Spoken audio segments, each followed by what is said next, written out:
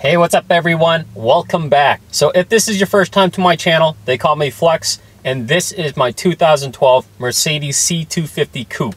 As you can see, I've done a lot of modifications to this car, and if you go to my YouTube channel, I have over 100 videos associated to every single mod that I've done to this car. But for everyone watching this video, today I have a huge announcement. And if you already follow me on Facebook and Instagram, you probably already know what I'm gonna say. But the announcement is I'm finally going to upgrade the turbo on my Mercedes C250 Coupe. And I'm super excited, and I think it's gonna be an awesome, fun experience, and I wanna share it with you guys. So what I'm gonna do is I'm gonna have a brand new video series that I'm gonna call the Turbo Performance Series. So for every video, if you look at the thumbnail of the video, I'm gonna put a line that basically says Turbo Performance Series. So that way, you know that that video is associated to doing the turbo upgrade. So you're probably wondering, why am I finally doing the turbo upgrade?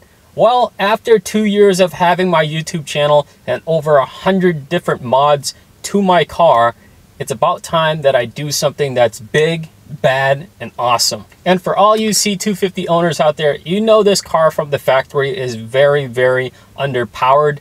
And to be honest, when you're driving around, it's not that responsive. And all the mods that I've done to date was really to try to combat that and give the car more responsiveness. So by upgrading the turbo on this car, I'm gonna get more responsiveness, and it's just gonna drive overall better on the roads and on the track. So speaking of a track, am I gonna be taking the car to a track?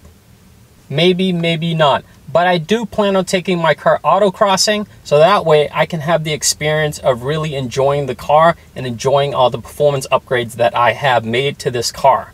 So back to the video series, which is going to be a compilation of everything related to the turbo upgrade. So we're going to talk about how the turbo system works in the Mercedes C250 M271 EVO engine.